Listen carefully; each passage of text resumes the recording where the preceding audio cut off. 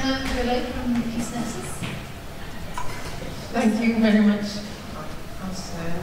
So thank you also for those inspiring remarks from all the opening remarks. I've interpreted my role slightly differently. I'm not here to inspire. I'm here to encourage you to appreciate what we're about to experience and the people that made it possible. So briefly, I have two things I want to say. I want to say why we are here, and secondly, why we appreciate this group of people. And the first one on why we're here, I will introduce PeaceNexus slightly. So we're also a small Swiss foundation, so obviously it being in Zurich, it's closer to our geography and also hearts. And we, when I say small, it's unfortunately we're not a big grant giver donor, we're not that kind of foundation. So what we've focused our limited resources on is two things.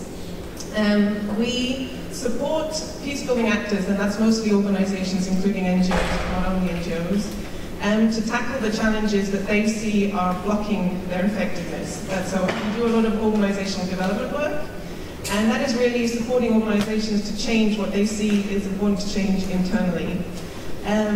But we also want to create space for organizations to try new things, and in the way of the world and project funding, obviously that research and development phase isn't funded. I mean, people fund perfectly formed, flashy ideas that have been worked through, and we know that that takes a lot of preparation and consultation.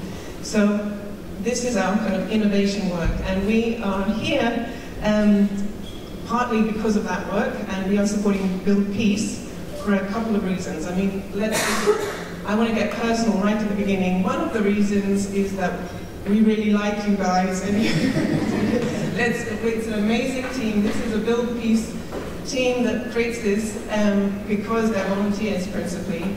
It's a community of volunteers, so it's not an organization in only a kind of formal sense, and we appreciate that dedication and commitment.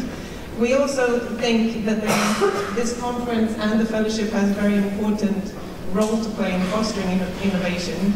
You need a community to support each other if you're really going to dare to do things differently, and Build Peace has, in our view, a big role to play in creating that community.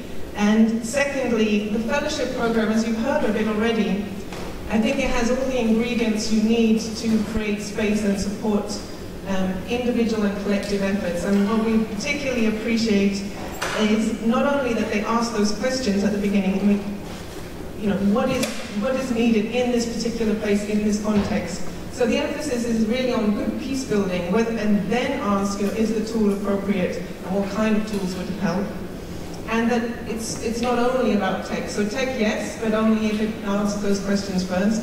And fundamentally, it's the embeddedness in the context. So the fellows are chosen because they are inspiring and good ideas, but also because they are embedded in an organization and have the potential to form coalitions that can make that shift. And finally, we really appreciate the way that fellows are supported as well. So through the mentoring and through links with other members of the community, because it does take mentorship and accompaniment as well as links to others to enable people to make a difference.